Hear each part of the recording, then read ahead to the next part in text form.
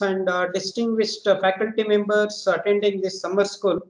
It's given me great pleasure to introduce Dr. Alok Bhardwaj. Dr. Alok Bhardwaj completed his BTech in Civil Engineering from GB Pant University of Agriculture and Technology in 2011, obtained his MTech from IIT Bombay in 2013, and PhD from National University of Singapore in 2018. Dr. Bhardwaj worked as postdoctoral fellow at the Earth Observatory of Singapore, Nanyang Technological University of Singapore. Currently, he is an assistant professor in the Department of Civil Engineering and joint faculty at the Center of Artificial Intelligence and Data Sciences at IIT Roorkee. Dr. Bhardwaj is a National Geographic explorer and is supported by National Geographic Society to conduct flood research in Asia. Dr. Bhardwaj's main research interest includes application of remote sensing and deep learning techniques to study the urban floods and rain-induced landslides, understanding the link between climate and teleconnections and occurrence of extreme rainfall events and ensuing flood in Asia. So with this brief introduction, I would like to welcome Dr. Alok Bhardwaj to deliver an hands-on. So over to you, sir. Okay, thank you, Dr. Ramesh, and also thank you, Dr. Shyam, for inviting me to this summer school, which is organized by IEEE-GRSS and NIT Surathkal. And I'm very delighted that I am also a part of this school. So good morning to everyone again. So my name is Alok. So I am a faculty at Civil Engineering at IIT Roorkee. And what you see here is one of the main buildings. We call it as a main building. So it is the central administrative building of the institute. And today I will be speaking about the application of artificial intelligence for disaster response. I am sure that many of the people in the audience must be aware that India is prone to many kinds of disasters that are caused by hazards. For example, floods, landslides, earthquakes, and wildfires also. And recently, the COVID that has affected the whole country. So this presentation is more about giving you an introduction to what kind of disasters are happening in India and how AI can help in the response activities to such disasters. Before I begin, it is important to understand that what is a disaster. So United Nations Disaster Risk Reduction and Center for Research on the Epidemiology of Disasters. So according to UNDRR and CRED, disaster refers to a serious disruption of society by unforeseen and often sudden situation or event, which exceeds local capacity to cope with using its own resources. So in a general sense, the disaster affects our society, which is by some shocking or surprise events. And usually when the disaster hits a society, it is not within the capacity of the local government or local people because of such a destruction to human life as well as resources. So in India, you must have heard that there are droughts, earthquakes, storm, floods, landslides, and wildfires are happening every year in different parts of the country. And recently, the COVID-19 that has affected the many different parts, almost the whole of our country. So as I was having my breakfast today, I saw on the news that in Himachal Pradesh, there has been massive landslides and floods on the highway that is connecting Kangra. That is one of the cities in the Himachal Pradesh. And if you look in the news, the situation is really grave. And a lot of people are still missing. So this also brings back our attention to the disasters and how can these new tools, these new data analytics can help us to understand more about these disasters, which is really the need of the hour. So before we begin to understand how the AI can be used for disaster response, we first need to also get into a little bit of detail about disaster management. So disaster management is broadly being divided into four parts. It is mitigation, preparedness, which happens before a disaster, which is on managing of the disaster before a disaster strikes. Response, which is during a disaster, and recovery, which is after a disaster. So mitigation and preparedness, which happens before a disaster, usually entails, for example, you buy insurance policies, or you train some response personals, or maybe you train some citizens in the towns or in the villages that are exposed to hazards, that how they can respond if a disaster strikes. You stock a lot of disaster supply kits, for example, first aid kits, tents, water bottles. Okay, you implement the advanced building codes, and you build these buildings up to the standards. So all of these preparations happen before a disaster strikes. When a disaster strikes, which is when we call it as a disaster response. So as I was saying, that a disaster is something that affects our society, and it is far exceeds the local capacity of the society to cope with when a disaster strikes. And I was giving an example of a very recent disaster that happened this late night and this morning, which is in Himachal Pradesh, where a lot of landslides has happened, and a lot of destruction to the economy and to the infrastructure has happened in that part. And I was speaking about the different components of the disaster management, that mitigation and preparedness happens before a disaster. During a disaster, you work with disaster response, and then after disaster, the recovery happens. So I already discussed that before a disaster, what you need to do to prepare yourself if a disaster strikes. During a disaster, which is also called as the disaster response, the search and the rescue operations are undertaken to identify the people that are being affected, to evacuate the people from the affected areas. And there is some assessment of the initial damage that happens. So usually in the disaster management terminologies, we call it as a rapid assessment, that you rapidly assess where the damage has happened. And a lot of work and a lot of innovation is in today's time is undertaking on how rapidly you can respond to a disaster using the remote sensing sensors. And the thing about the disaster response is, how do you provide first aid and humanitarian assistance to the affected people? And finally, after a disaster, when the disaster has struck, it has ended, you need to remove the debris from the area that is affected by the disaster. For example, if a flood happens, a flood carries a lot of sediment. If the houses are next to the banks, those sediments moves into the houses. It fills those houses with those sediments and with the debris. So it is about removal of those debris. It is about precise assessment of the damage. For example, an earthquake happens where the buildings are being damaged. A certain building might look okay from the outside, but inside the different elements of the building must have been damaged. So it is equally important to understand that where the damage has happened. And finally, it is about redevelopment of the community and restoring the livelihoods of the people, giving them the financial aid. So disaster management is a very broad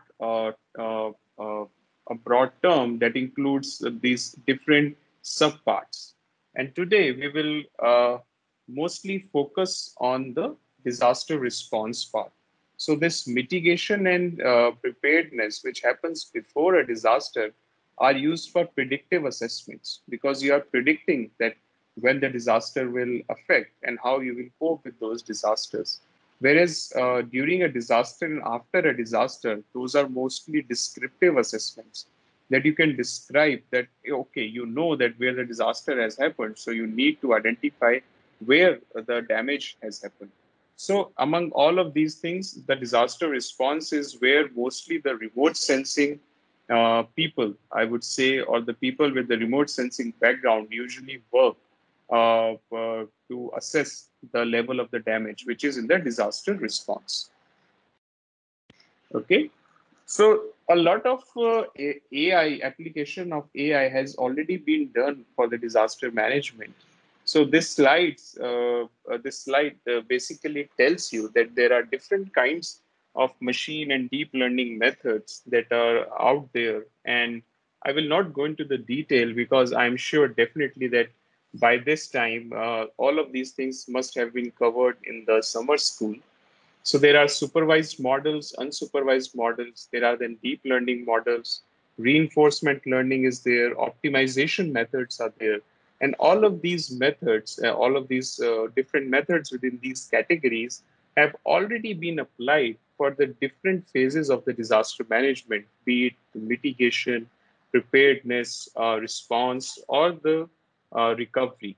So in particularly for the disaster and in every phase of the disaster management in itself is a big work, or I would say it's altogether it's a different thing to get studied. But today, because I can only cover a few part of this, so I will only focus on the disaster response. So you can see that in the disaster response, you have this event mapping, damage assessment, disaster rescue and relief. How do you allocate the resources, right? How do you use a disaster information system, and how do you collaborate between the different agencies when a disaster strikes, right? So all of these and the different supervised, unsupervised models, deep learning models, they've already been applied by many different authors to understand these different aspects of the disaster response. So essentially, whatever the AI application of AI we will look in the disaster response, they will revolve around these 4 or 5 things. That disaster response is for searching of the affected people, or planning of the rescue operations, or mapping of the event where the event has happened, resource allocation, or the assessment of the damage. So the disaster response, application of remote sensing to disaster response, and the application of AI to the disaster response revolves around these points. Okay. So before we understand that how AI is used for disaster response, it is important what are the different kinds of data sources that are available for these disasters. For example, in situ sensors or IoT that is there. You can plug these sensors if to measure the amount of the level in the water or the amount of the slope instability where the landslides are happening. You can get the data from these in situ sensors. There are simulated data sets whenever, because the disasters do not happen every day. They happen after a certain period of time. So you have limited amount of data sets. But to run these big AI models with so many parameters, you need to fit those parameters. You need simulated data sets so that you can feed that much amount of data set so that you can run these AI models. Then, of course, you have these UAV images, optical radar satellite images that are there, and you can apply these image processing tools, segmentation, morphology operations, all of these different kinds of operations on these UAV and optical radar satellite images to extract the information you need. Also, there is a social media news report, for example, Twitter, Facebook, and now you have got Instagram. So all these gives you these images. How do you use those images to respond to certain disasters is altogether is a different research field. We will only touch a little bit about that in today's presentation. Historical data sets, or we call it as a paleo data sets. For example, you go out into the field, you dig the hole, you collect the samples, you date those samples, you find out that where that how the floods or maybe the flood disaster in particularly has happened in an area. So historical data sets are equally important. And finally, the remote sensing derived products, for example, NDVI, NDWI, DEM, slope, drainage networks. All of these products that are derived from the remote sensing images are equally important to understand about disasters and responding to the disasters. So a question arises that why is there even a need to study the disaster response? Because the a simple answer to this is because AI is able to is it in itself is a complex architecture, and it is able to handle the problems that are complex in nature. By complex in nature, it means that you do not know the features, you do not know how do you define the features that are important to study a disaster. You just have a plethora of the data set at your disposal, but how do you use that amount of the data is what can be figured out by AI. So, for example, here, so this gives you uh, a map of Uttarakhand. So this is where I am based, and if you remember, in 2013 there was a huge flood that uh, sorry. So there was a huge flood. If you can see my pointer, that happened around the Kedarnath area. And this is the on the right side, this is the catchment, the outer catchment boundary of the Kedarnath area. And it shows the amount of the rainfall that happened for 2 days. A very extreme rainfall event happened that caused this a big flood and landslide event in Kedarnath. So you can see rainfall is one of the factors that can cause a disaster. But not only rainfall, there are many different factors that can cause or enhance a disaster. For example, what is the quantity of the boulders that are there in the channel? What is the size and the shape of these boulders? What is the morphometry of this river channel, right? And what are the slope? How the water that moves from upstream to downstream? What is the elevation change? What is the relief change in that area? So a lot of factors are interplaying with each other to cause a disaster. So you have access to a lot of data sets that is associated with those factors, but you do not know that which of those factors are important for you. Of course, the knowledge of the expert is critical here to select those factors. But even then, when such a complex event is happening, the expert also is not able to determine that which one are the important factors. So you need to take everything into account to understand that how a disaster is happening. Okay.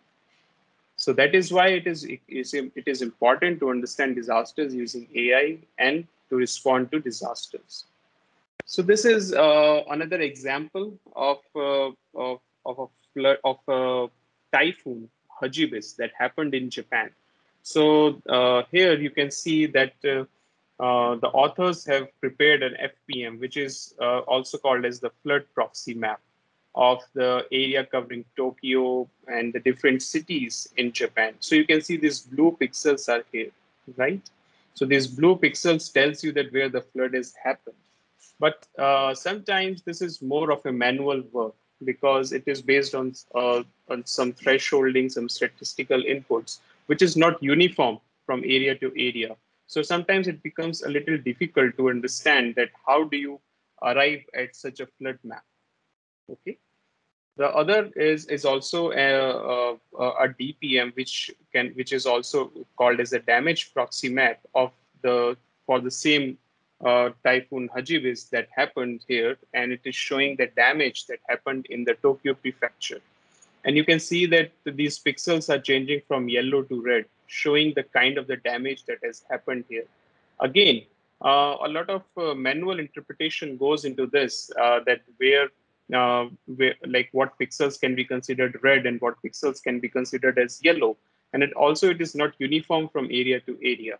So to make such studies uniform, to make such studies automated in nature, you need the help of these tools and these numerical tools such as AI to understand that how these damages are happening in different areas, and can there be either a region specific or a look or maybe a nation-specific kind of an AI system that can help you to identify or to to develop such maps that shows that the level of the damage, right?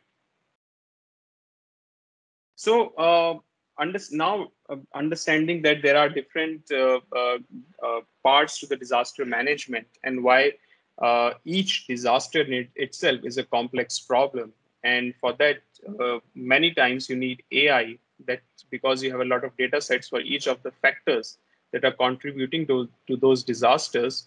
You can and how do we use, and so why there's a motivation to use the AI to understand the disaster response. But overall, there are these different kinds of disasters that can broadly be divided. For example, there are earthquakes, storm is there, volcanic activity, flood, landslides, and wildfire.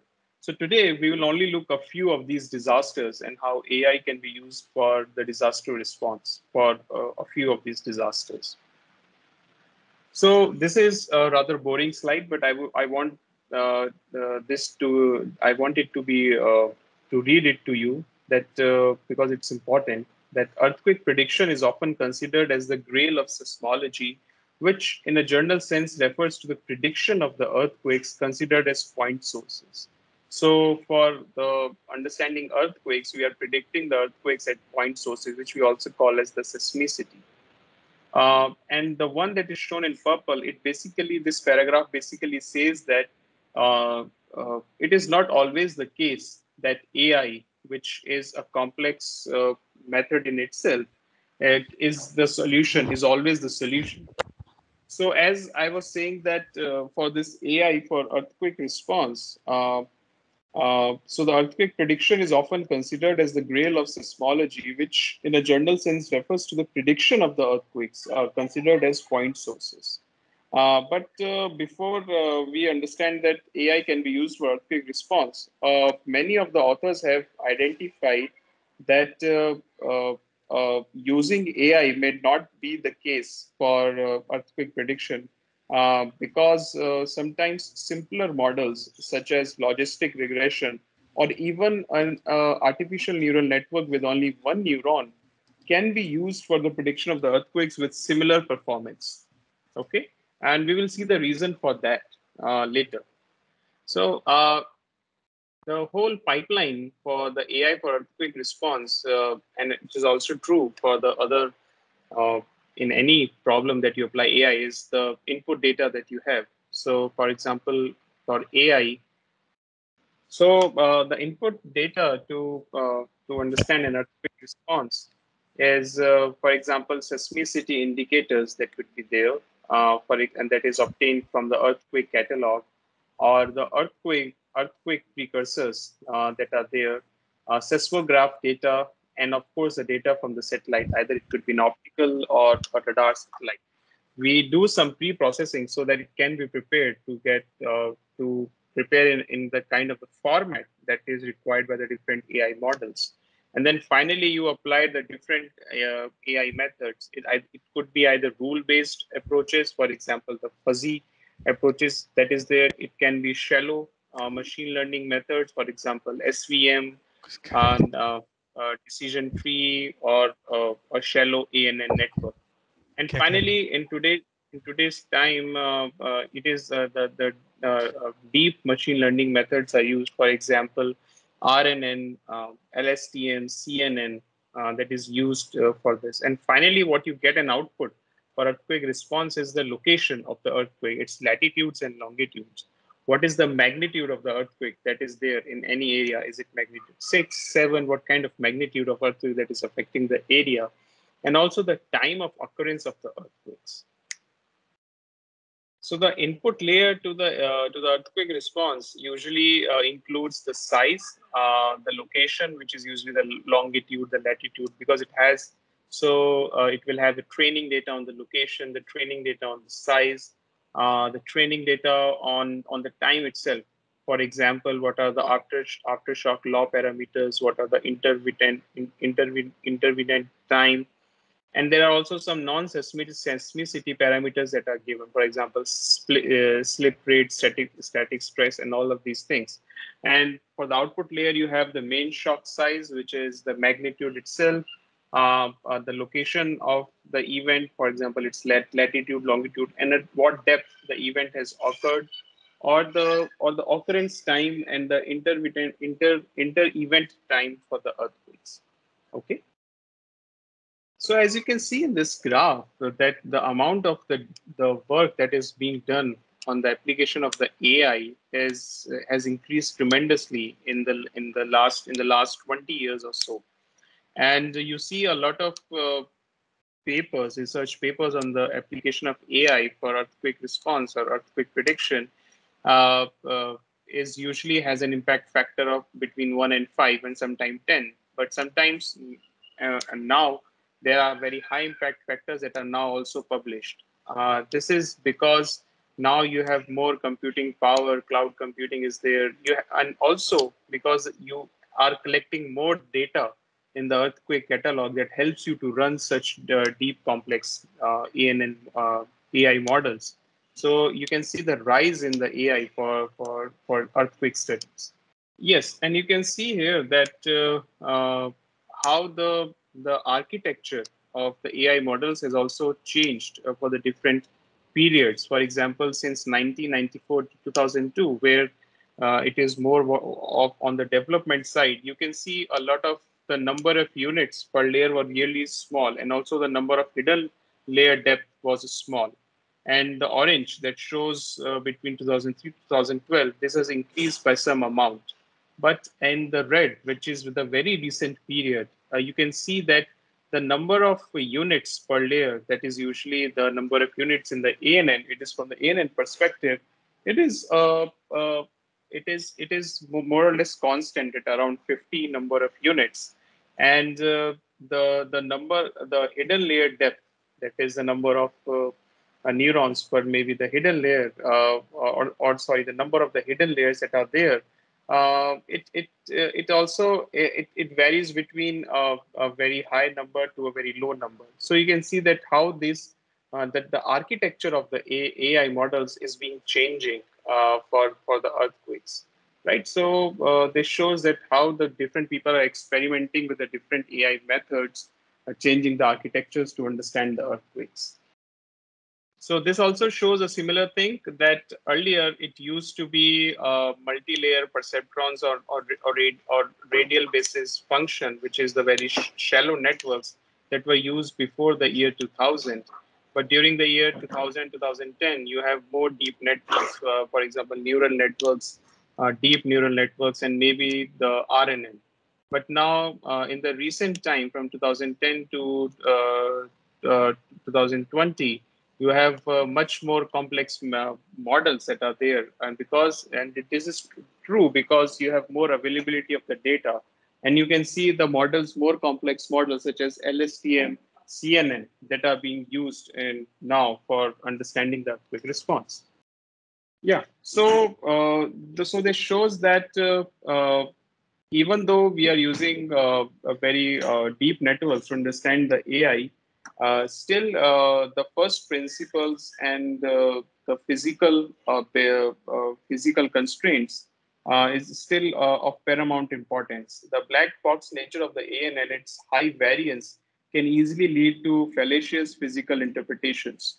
And in the recent time, there have been some publication that shows that claims that they have identified that how the earthquakes can be predicted using ANN and deep networks. But the same kind of performance can also be achieved with very shallow ANN networks and using very simple networks. Okay, so whenever you're using AI for particularly for disaster response, one should understand that it is not always the deep networks that is the answer to the question.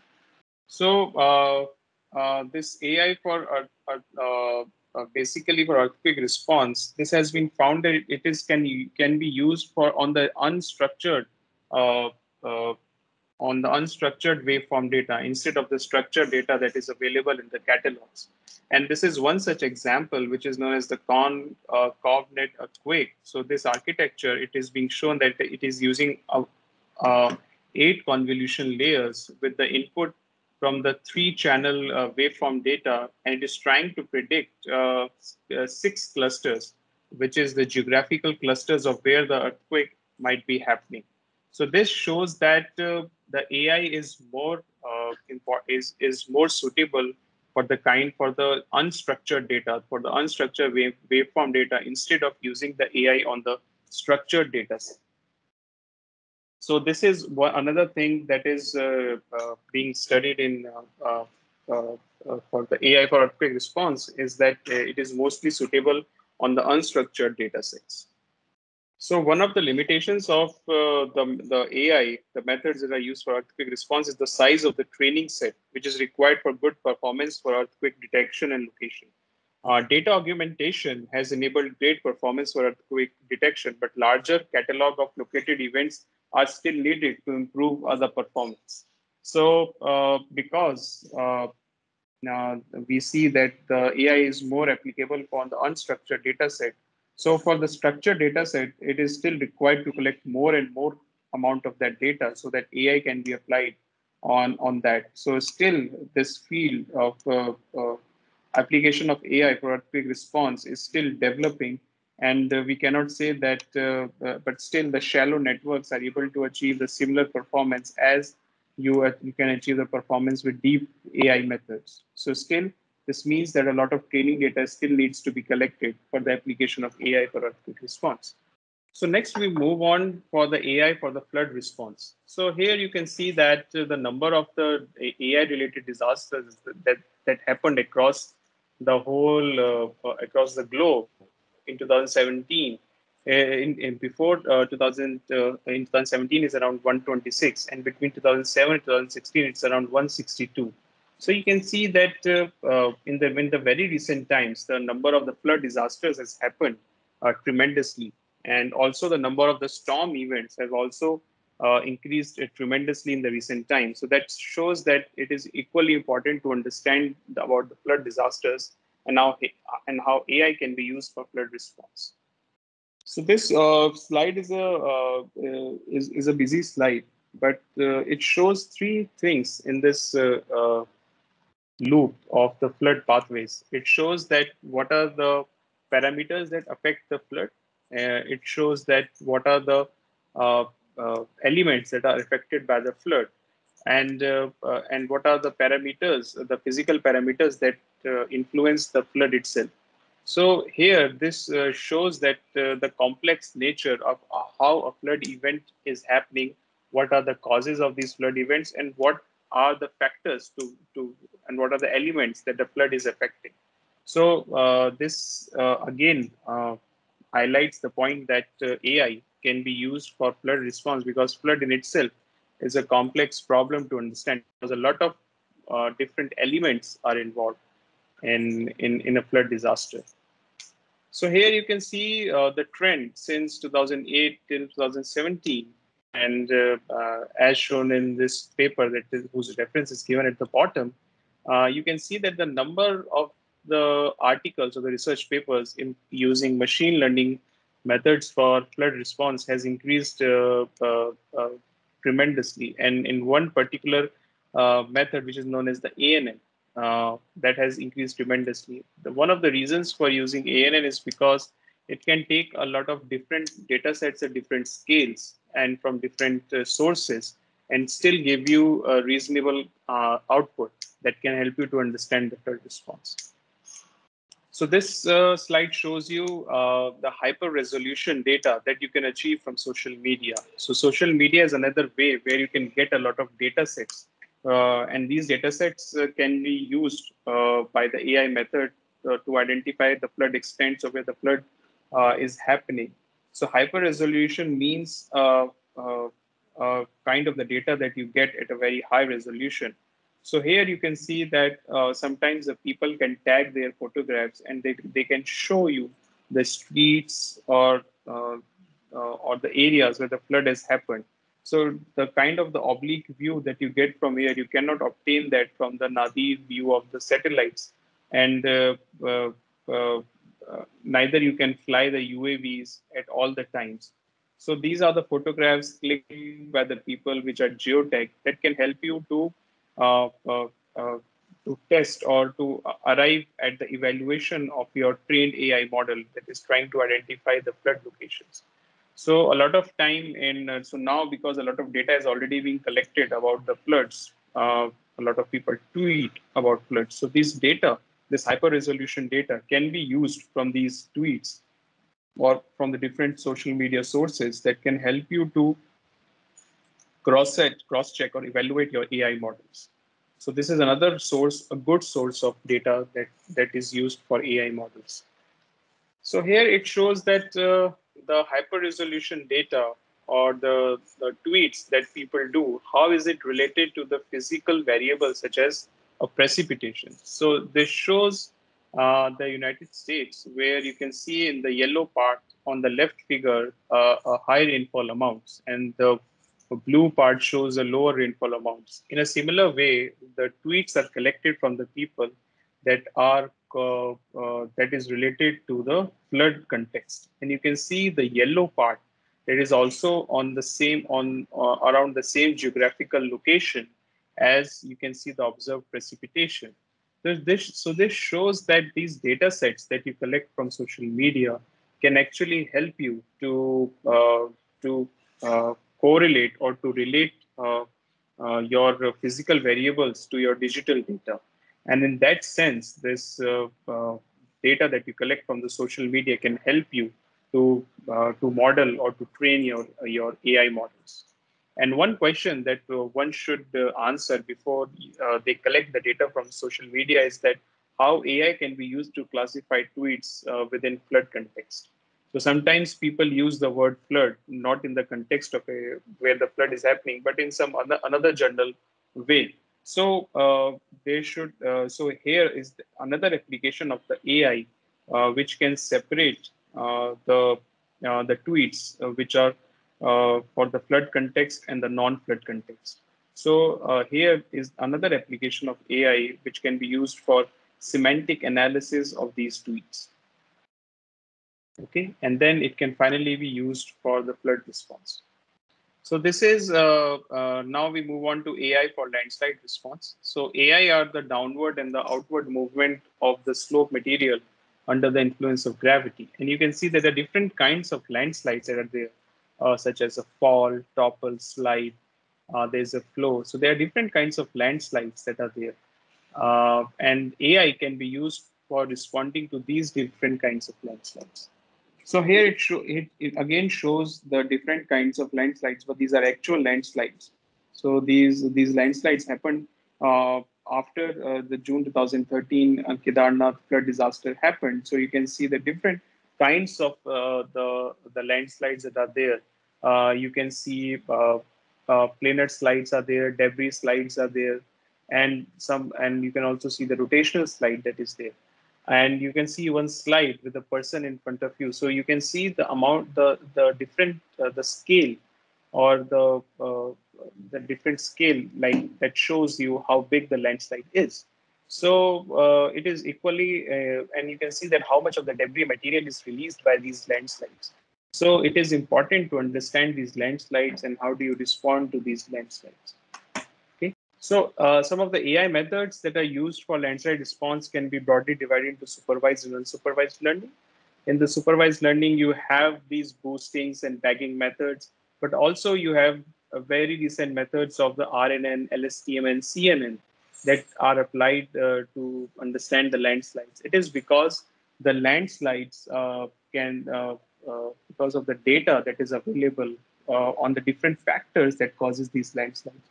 So we will see in the next slide what are these factors and why these very complex methods are used in today's time instead of using the shallow networks or the machine learning methods. Also, there are these unsupervised learning methods. For example, the principal component analysis, which is used for dimensionality reduction. So here in this slide, you can see that there are different kind of factors. For example, the topographic map is there, hydrological map, geological map, seismic map, and some aerial photographs, and the DEM data. So you can see that there are a lot of input factors that you give to an AI model, and because you have a lot of data set available for these input factors, so and you do not know what kind of these factors are important and which are less important or more important. Maybe an expert knows a little bit more. But then still, if you have these a lot of factors and you're not aware of the features that which are important, then you can use the AI model. Okay, so here either you can use a shallow network or a deep network. Nowadays, deep networks are used because a lot of data set is available for this. So this slide shows you that there are a lot of data sets, input data sets that goes into the network. And finally, what it produces is either it produces the location of the landslides or it produces the spatial probability of where the landslide might happen. Okay. Okay, so this slide basically tells you about the spatial probability of landslides. So you can see here that probability varies between 0 and 1, and it shows you that the landslides are really critical. The probability of occurrence of landslides is really high in the higher catchment of the Kedarnath instead of the lower catchment, and it is based on the different kinds of this input data that was collected, and it used a shallow machine learning method of logistic regression that was used. But now, because a lot of data sets are used, you can even use CNN to arrive at the similar results or maybe better results than it. So, because this summer school is on the remote sensing applications, so two kinds of methods are used in remote sensing for segmentation. Either it can be a pixel-based method, or in the next slide, it is the object-based method. So, a similar thing is also applied for disaster response, that the input data sets that you give to the AI models, either they are pixel-based, that you collect the data, the different data sets for each pixel, or it is object based, that you identify the different objects that have the similar characteristics in the image. So either you do classification or segmentation based on the at the pixel level or at the object level, right? So sometimes the pixel level is a good technique, but a lot of the times at the pixel level you do not have the spatial correlation between the features. So you lose that spatial information and spatial knowledge because you're working at individual pixels. So that is why a lot of the times object-based classification methods are preferred in place of pixel-based methods. And then the data sets are prepared accordingly and inputted to the AI model, and particularly for responding to disasters such as landslides. Yeah. So finally, what we saw was that there were a lot of disasters that you can study using AI. There are floods, there are landslides, there are earthquakes, there are wildfires also, volcanoes also. But because of the limitation of time, it's best that I showed you only disasters, earthquakes, floods, and landslides, and how AI have changed its characteristics since 2000 in the last 20 or 25 years. And the caution, I made this slide because this slide is important in disaster response, but it also is important in other fields also, that you should be cautioned in using AI. And what are these things? So the first is training data. So the training data is considered as the major component of the AI pipeline that is required to successfully execute machine and deep learning methods.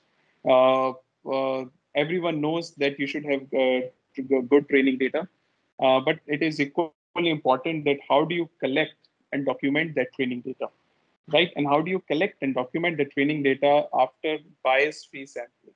Okay, so one should also understand the sampling techniques that one should use for collection of the training data sets. The other thing is that how do you integrate the different training data sets at different resolutions?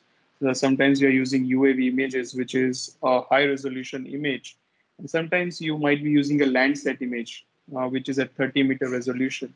So how do you fuse that data together? And I think in the previous talk, Dr. Shyam was also highlighting the point that the data fusion techniques are really important. And it is so someone in the audience who's trying to work on the AI techniques on these remote sensing data sets, and one day or the other, you have to combine these data sets from different sensors. So how do you fuse these different data sets is a big research question that needs to be answered.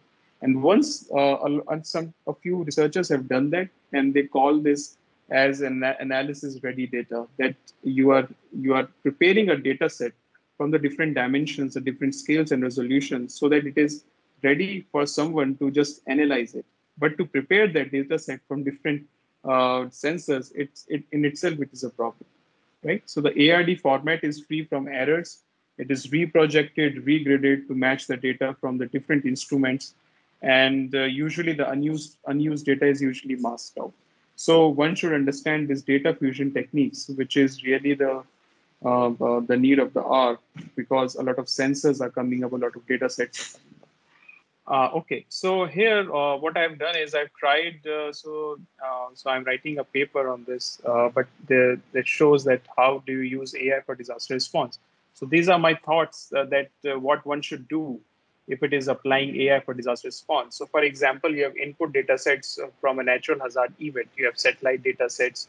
You have social media data sets. You have field data sets. So the first is the data fusion. How do you collate these spatial databases? And one way is to use GIS, or one of the platforms is QGIS or ArcGIS that you can use. And once you collate these data sets, you fuse. The other thing is data cleaning and wrangling, that you do this exploratory data analysis to remove the data that you do not need, and you keep only the data that is required by you. Okay, so after you prepare these training, test, and validation data sets, you either choose a pre-trained AI model, for example, AlexNet, Google LeanNet, and the different kinds of pre-trained networks that are there, or you build an AI network from scratch by yourself. Building an AI network from scratch is difficult because you have to do a hyperparameter tuning for that. You need to tune the network architecture for your own problem, which in itself takes a lot of time. Okay, and the other thing is that once you choose these AI models, you then move to the next part, which is the evaluation of the performance of these AI models. And the important thing is that a lot of the time I've seen a lot of the people giving that my overall performance of my network is 95% and 90%. What they do not say is that they are showing you the overall accuracy, which is a biased metric, and it is not considered a good metric. What is your production accuracy? What is your user accuracy? What are your true the we say that the devil is in the details. So one should mention that what are the false positives and false negatives, and how do you reduce these false positives and false negatives. So using the right metric to show the evaluation of your AI models is equally important. And if your results are not satisfactory, and if you're getting very low accuracy, you again need to redefine your training, test, and validation data sets, your AI models, your hyperparameter tuning, and you need to go again and again at this so to finally arrive at a good AI model. And finally, when you arrive at your AI model, it is equally important to document your data sets as well as your model based on the FAIR principles. So this was my last slide, where I just wanted to share my thoughts on if you are delving into the application of AI, what you should follow and what you should not follow. So thank you for your giving the lecture on this AI for disaster response management.